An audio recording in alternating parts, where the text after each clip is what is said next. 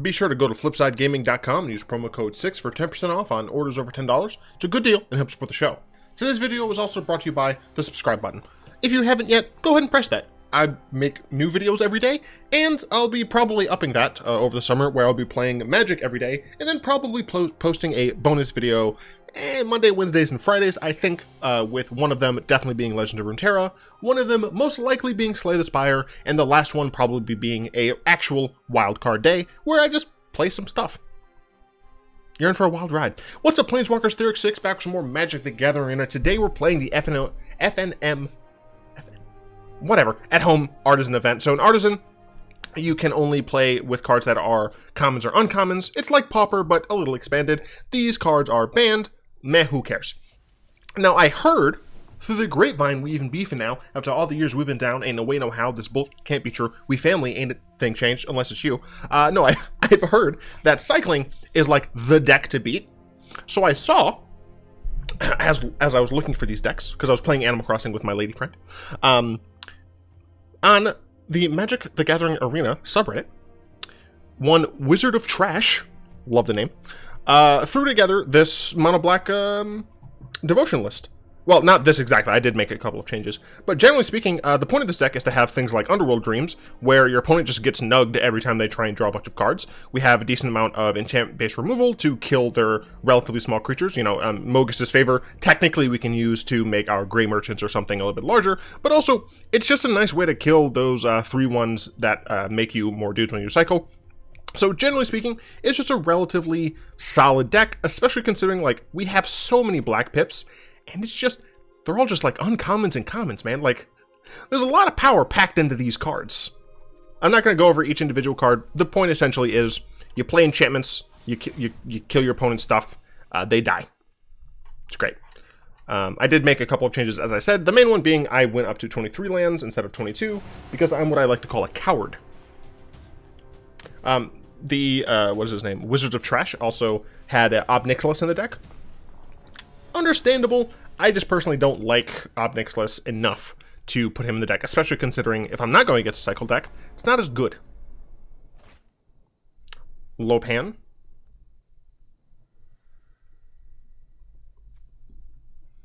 A lot of land, but we'll keep it. I think our opponent might have the same idea. So it's possible that there have been so many cycle decks that the mono black decks have...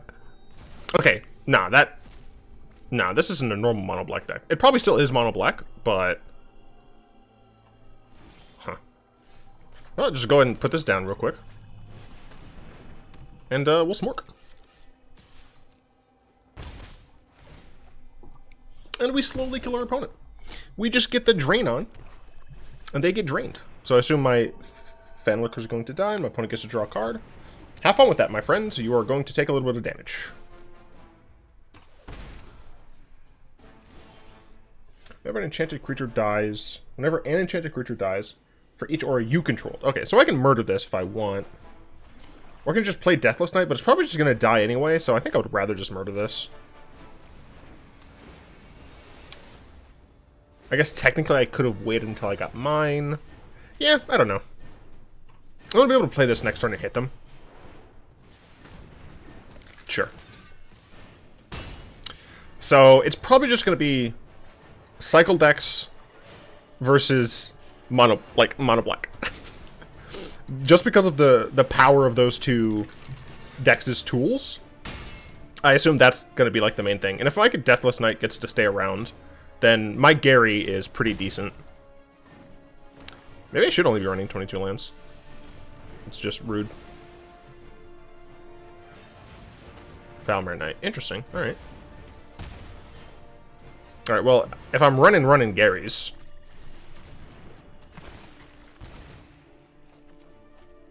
Like, my opponent is in a tough spot.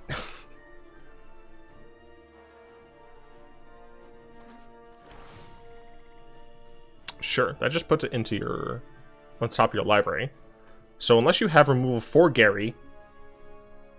I mean, even then, like, you're still dying in a couple turns. Yeah, that's insufficient, my friends. You are going to get garried. Gary! Spark Harvest. Rude. Just gonna go ahead and murder my opponent here. I do have a question from Discord. By the way, I have a Discord server. Link in the description for that. You can chat. I have a bunch of channels in the Discord server. It's a ton of fun. If nothing else, you can get a lot of feedback on decks. I just realized this is a commons uncommons only, and I got a rare. But one of the things that you can do on Discord is ask me questions directly for me to answer on recording. For what it's worth, technically you can ask me questions like whenever, but if you want to see me actually talk about the question, you can do it here. Keep this, because I have Eidolon into Deadweight.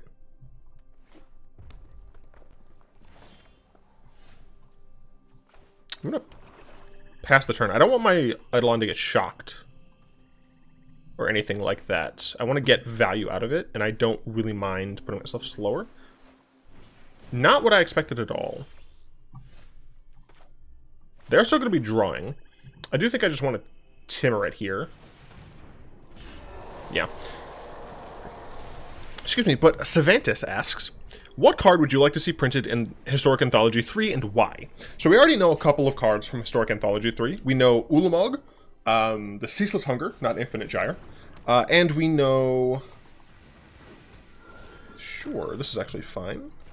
So I'll do this, I will do this. I'm going to use Mogis' Favor. Boop. Cool. And I will attack. Cool.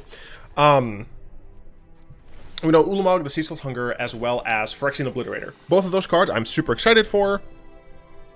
Shout out to Bobbers, also asking me a question, like right now. This just in. Haha, get it? Okay, that's fine. Although I guess I don't have anything else to play right now. Just gonna go ahead and attack. Gonna end the turn. Alright. I need my Underworld Dreams. So I'm interested in playing both of those cards in a number of decks. As for other cards, I would really... Personally, as a Death and Taxes player, I would love to get Leonin Arbiter. The thing is, I doubt that's gonna happen. Oh, Preesh. Mad Preesh, I'll get to kill that. Another Omnises? Sure. I mean, this is frightening. Although it doesn't have Hexproof, so I guess I do still have Drag to the Underworlds with it. My turn. Oh, hell yeah, dude. This is great, because I can do this. I should have technically deadweighted first. Yeah, I should have technically deadweighted first.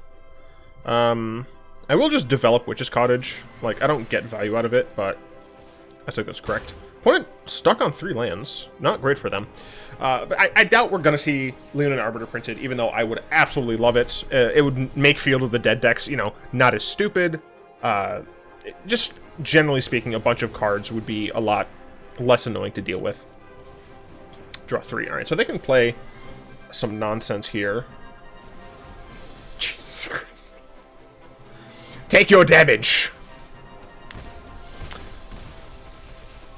If, you know, failing that, so I don't want a Grey Merchant here. Instead, I want to Fenlurk. Yeah.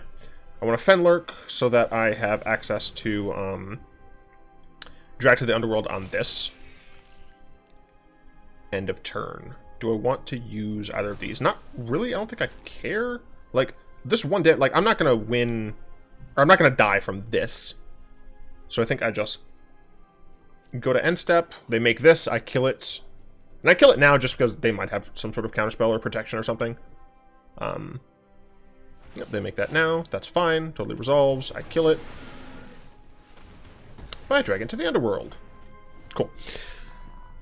So failing Leonin Arbiter, I think my next preferred one would be Flicker Wisp. Flicker Wisp, I think, is something that shouldn't break things too much. There might be like a Bant Flicker deck that is a little excessive, but you do miss out on a bit of like the instant speed stuff. So I wouldn't hate. You're just gonna keep taking a bunch of dabblage, dude. I don't hate the idea of having access to Flicker Wisp. I think that would be pretty fun.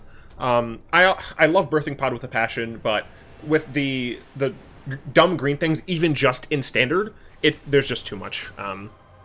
There's just too many dumb things that would lead to dumb situations that, even though I love Birthing Pod and I would love to play like a pod deck, it's just not reasonable to do. I'm just gonna kill you with Grey Merchant, dude. You thought you could draw 2 and make octopus, whatever. You will die instead. A feast upon my coins. Bobbers asked, what song would you think Illuna would sing if it could sing? Alouette. Now,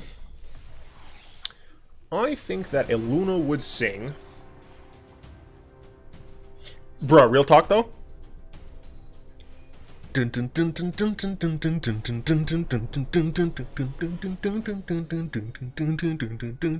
Sweet dreams are made of this. Who am I to disagree? I travel the world and the 7 seas.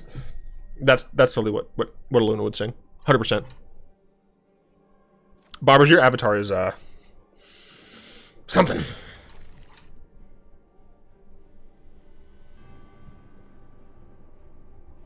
Do I have a favorite avatar of someone in the channel? I don't think so. Because it'd be rude. I mean, my avatar, obviously. I commissioned art for it. What the front door are you? Each creature spell you cast costs 1 less if it has mutate. Oh, it's a mutation deck. Alright, I'm gonna start exiling your stuff, and then I'm gonna drag your stuff to the Underworld. So, go away, please. Another one. Mutations, alright. I expected to see a bunch of, like, the same decks after the first one, but you know, not bad. Well, let's see the mutations, man. I like the idea of mutation deck. Hoping to see more, obviously. Arboreal Grazer, sure. Nothing too frightening yet, which is very good. Okay. Parcel Beast, okay. Do I want to just murder that? Probably. Yeah, I think I just want to get that killed. Do I? Is that what I want? That's not quite. If it's a land card, it's going to cost mutate.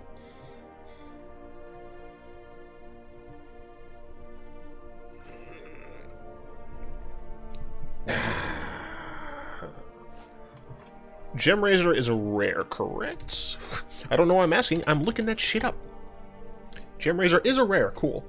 So I will just play Underworld Dreams. I'm fine letting this occur for another turn. I just want to get the clock ticking. Their cards are their creatures are going to be strong, and I have limited total kill removal. Drag to the Underworld obviously helps a lot. And you might be saying, like, why are we playing specifically Drag to the Underworld?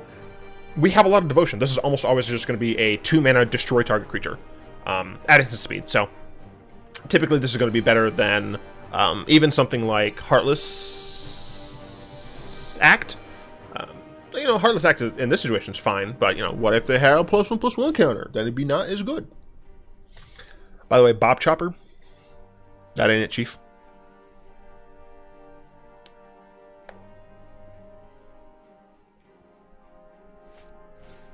Trumpeting Wire. They should diversify their bonds. They just cast it? Okay, are they going to mutate onto it now? What? I mean, this has to die.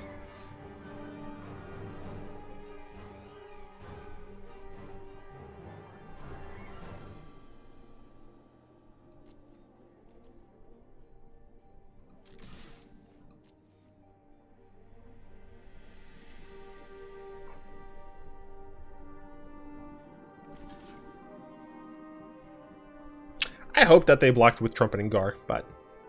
Trumpeting Gnar? But sure, this is fine. I need another land. Do I hit the Grazer?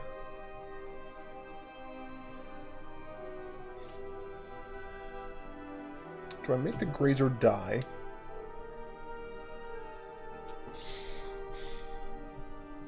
I think I will. Could technically make that smaller. I'm just gonna end the turn, I guess.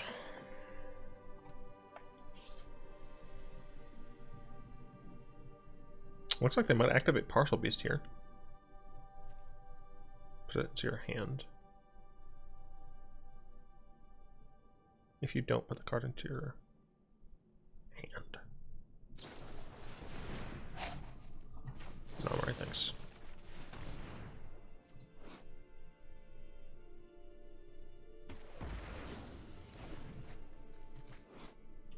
You have a 4/3. Go away. I would very much like a land, please. A land means I could play Yarok's Familiar, or Yarok's Fenlurker and Tymaret. And my Tymaret would be able to block stuff nicely. Well, I get to get rid of whatever the hell this is, so that's nice. So they're in top... Oh, yes! That was important. Alright. Still looking for, okay, we're gonna see another mutation happen here? No? Alright, they're looking for things. Alright, it's a land. That is fine with me. I'll take 4, I think. Yeah, no blacks. No blocks, I said. I said no blocks. Alright, that's actually super helpful. Here, I assume this is another land, yeah. And we'll play a Tymaret. If I can top deck a land next turn, we're gonna be gaining a lot of life. And draining, of course. Drain 13 from our opponent. Put him to 2. Don't mind if I do. Just need a land, please. They're still looking for things with Partial Beast.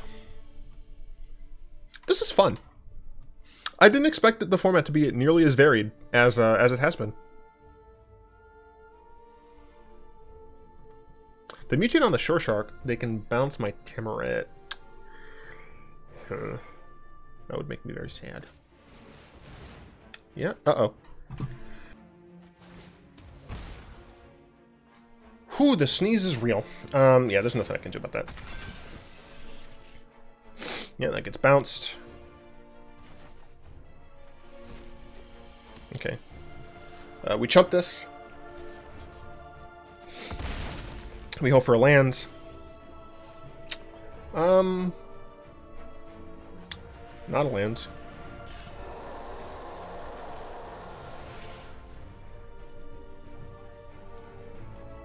I would rather just do that and make it a little smaller. I'm slowly whittling them down. I just need one more land so I can get this, can pop this Gary off. Looks like another mutation.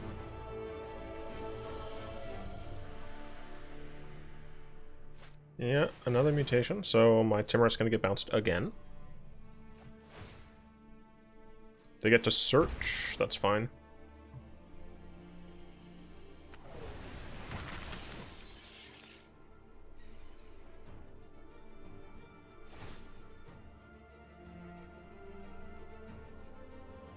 I would really like to cast this Grey Merchant, please.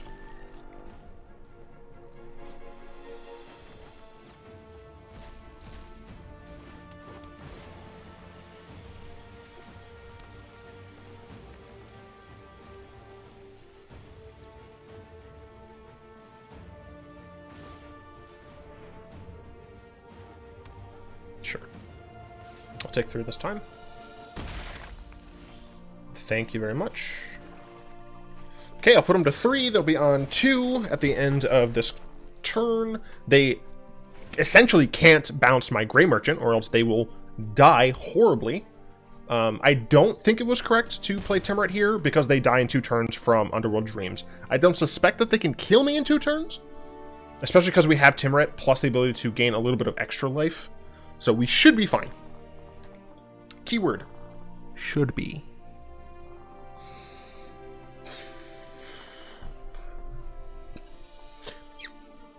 Pretty good so far. That's fine. They had to try to hurt me. Yeah, I don't know why they're still... Well, I guess they can get something good here. Pouncing Shore Shark? Are these May abilities? No, these aren't May, so they can't mutate anymore. No, they can't even cast a mutate spell. They have lost. Yeah, yeah. That is not a May. Not bad. Not bad. I end up always playing black something in these events, and it always works because black is, I don't know if it actually always works. But black is just the best color of Magic. Don't let anyone tell you otherwise. You know, we got the beginnings of a curve. 3 land, yeah. We're going second, not the best. We don't have enchantment removal to work with Eidolon, but also fine. MTK 25, don't know what your name means.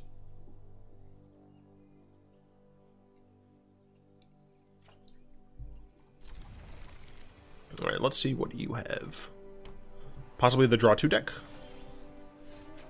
Do I want to hold my Eidolon? No, I'm actually fine with casting it here. I don't have any enchantments to work with it, which is why I'm letting it happen this time. So yeah, it looks like it's probably going to be the Izzet double draw deck. Tag me in the sky if you want. That's fine. My Eidolon literally gains me that life back. Cool. You're playing Essence Scatter?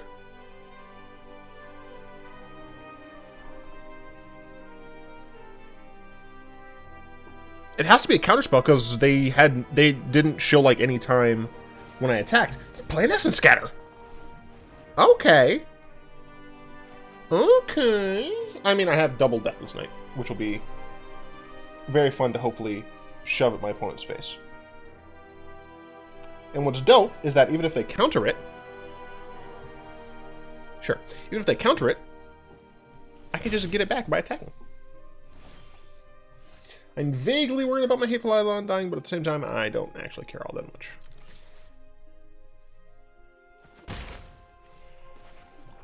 So yeah, we're gonna probably Deathless Knight, Gary. I guess this might just be, it's just mono blue. Are you playing mono blue tempo right now? I mean, I guess if it works, it works. No, there's the green. All right, we found the green, everybody. We're going to cast this, even if they counter it. You know, we're forcing them to do something, and we're just going to put it back in our hand. So. All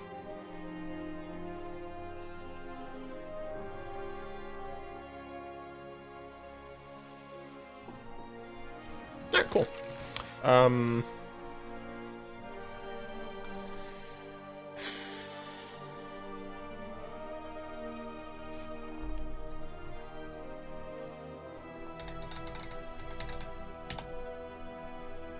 Okay, Brimstone Cutthroat is still standard legal. But if he blocks here, I'm fine with that. There's also the Fairy... Is it like Fairy Miscreant? No, it's not. I mean, that is in standard, but that's not the card I'm thinking of. It's like, I think it's a 1-2, not a 2-1. Alright, they had nothing anyway. Oh, they had literally nothing. Alright, well, I was looking things up for no reason. Am I still going to Deathless before I Gary? Yeah, I think so.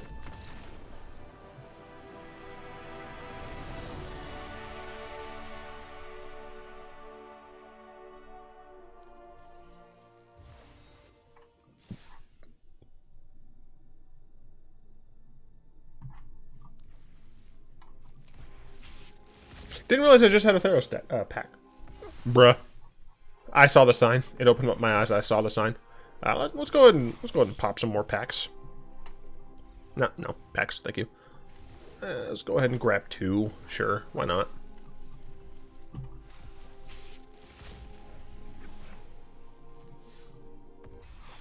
Okay, Triumph. Never ate that. And the next one is gonna be green. I wasn't wrong. I wasn't entirely right, but words are hard to say. That was actually quite fun. Yeah, I had a good time. Once again, shout out to Wizard of Trash on the Arena subreddit. This is the deck I decided to pick up and modify very slightly. As I said, it was only a very slight modification, but it was a ton of fun. Unfortunately, like the way these FNM events happen, like this is gonna go up at noon of Saturday, right?